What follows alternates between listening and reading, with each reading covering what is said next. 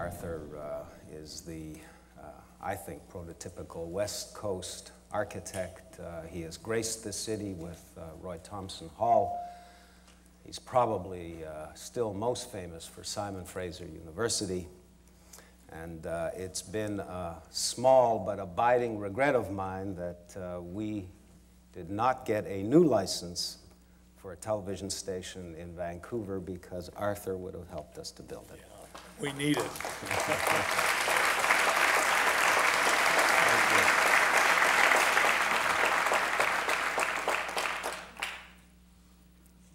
Well, Justin had only 3 hours to make up, and I have 8. I flew in from London this morning, so if, you know, always when you have an assignment, 2 assignments come at the same time, and it inevitably happens. So I had one last night and this morning, and I had to miss this morning, but I'm here this afternoon. I only wish I had the exuberance of Justin, but it's wonderful to see that exuberance and drive and faith in the young and what's coming. And I guess I've always had that, but I think I'm not going to talk about architecture at all. It makes me a little bit sad to talk about it, especially with Roy Thomson Hall, but what I'd like to talk about is what I feel is a kind of malaise that we have in Canada, and we don't have enough Justins around to lift that malaise. And I think I've been trying to figure out where that comes from, because I think it's a very serious defect in the country. And I think part of it is that we're still holding on to the apron strings of the monarchy, which is unhealthy. We're still playing little brother to big brother across the border, which is unhealthy. And we don't seem to accept at certain points in history, and it was really Justin's father, Pierre, that during his time, Canada suddenly lit up and had a purpose, which he made very clear internationally. And then that was sort of quashed in successive political periods. And unfortunately, we seem to have come to the point where nobody cares much about anything. And that's why you have a conference like this, to see if we can get that life and purpose back that we had. I mean, there was no question that the Trudeau years were extraordinary, because he had no fear, he had no unnecessary respect.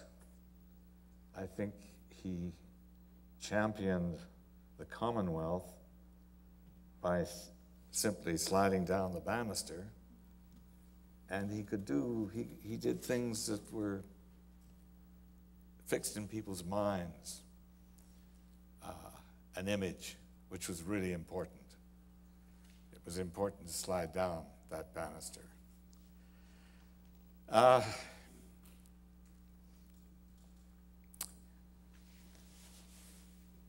Really, the issue I want to talk about is that what Canada has to do is something remarkable to get back on its feet, to restore its energy, to restore its confidence in itself. And that's what we had with Pierre. For the first time, we had it. Hadn't happened before in history. And I was reading a futurist of the European Union who said that by 2020, there would no longer be any countries in the world. And I agree. That's already happening. And I think that's a very, very important concept. And when you think of it, the 19th century was an era of empires. And why did they fade out? They were no longer necessary. The 20th was an era of countries. And we can see that they are beginning to fade out and are no longer necessary. And what he said by 2020 was that instead of the C7, there would be or the G7, there would be the CR39. Now, I don't know what the 39 were, but what he was saying was that city regions were going to be the elements of world government. And recently, in the last month, almost every newspaper you take up, some province in Canada is resigning. And was it a week ago that Ontario decided that it really wanted to separate, become part of the states? I don't agree with the issue of the states, because I do think that there is a different background, a different history, a different temperament, and I do believe in climatic regions, and I think we're a northern region. Our views are Nordic, our restraint is Nordic, all those elements, and I think the States is very Mediterranean. You know, it's as Mediterranean as Italy, from Milan to Sicily. But I do believe that what we need to do is separate. And coming from British Columbia, we've endured years and years and years of insult and neglect and et cetera, from central Canada. And, you know, Lister Sinclair, a former Vancouverite, wrote a wonderful play called We All Hate Toronto. And it should still be playing.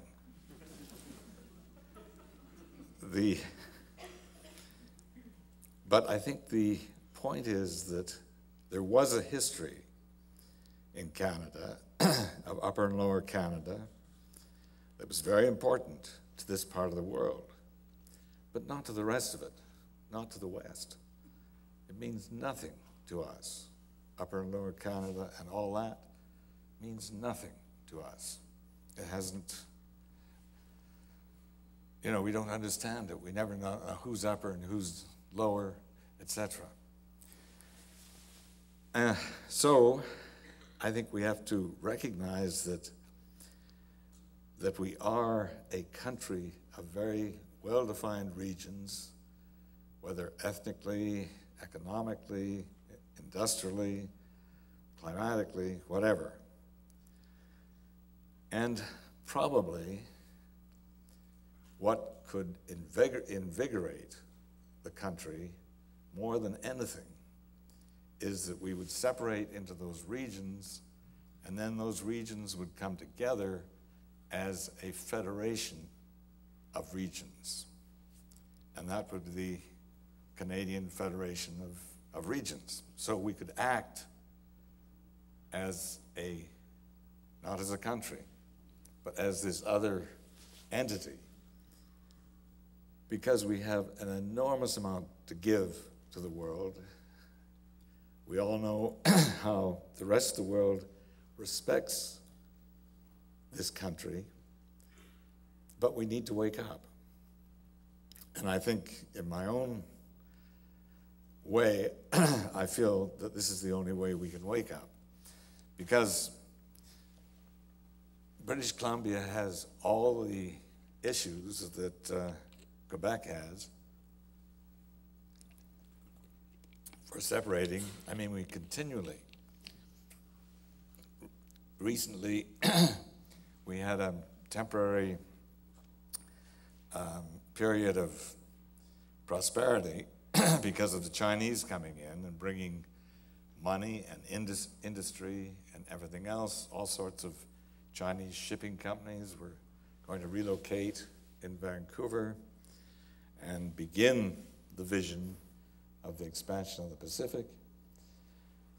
And then Ottawa came down with the universal tax, and they all left. That was the end of it. Without any consideration of the impact of that on our economy, which has always sort of fluttered between low and high. And I think the other thing is that it's a very good economic strategy, because what you do is you get rid of the provincial government. It becomes absolutely unnecessary in a city-region situation. So you don't have to pay for all that bureaucracy. And if you assembled as a country of city regions, or I don't know what we call the Federation of City Regions, you also don't need the federal government. So this becomes a wonderful tactic of saving taxes and money and reducing the bureaucracy and everything else. There are a few catches, and that is that we haven't been lucky anywhere with our city, the heads of our city governments. And however, the situation would be different if it were a city region, because it is a different basis of power and attraction for anyone to go into it. It's a much more serious task. And if then you look at that assembly, then you don't need Ottawa. It could become a museum city. You relocate your centers of government in the cities. You know, one of the great problems in Vancouver and why it's so ditzy, the government, I mean, is because it's in Victoria. If it were in Vancouver, it would be a much more sensible government. But Victoria is like Disneyland, and therefore the behavior is the same. So the idea would also be that instead of having a prime minister, you would elect from your city region chairman, the overall chairman of the country, for just a year. And you would rotate that, and also you would move Parliament every month across the country. So at least the people who were making the decisions about the country knew what country it was they were making decisions about. And I think also the most important thing is that you would reduce the power of the federal government simply because your prime minister was only going to be there for a year, so he didn't have time to, build up his political thing. And you would also reduce the importance of politics. I mean, I've always been very skeptical about politics Because to me, with a non-political mind, whoever says it, it sounds the same. And there really isn't much difference between one party and another. And there's an awful lot of money and time and everything else wasted in that effort. So if there wasn't quite the challenge or quite the prestige or whatever in this limited term, and you'd have to have the political scientists study the idea. I'm just throwing this out because it has worked very well in Switzerland, and in many ways, we're very similar to Switzerland. You can say, well, look, that was a very small country, isolated by mountains and things like that. But we have the same problem. We're a very large country, but we're just as isolated, one from another, through size.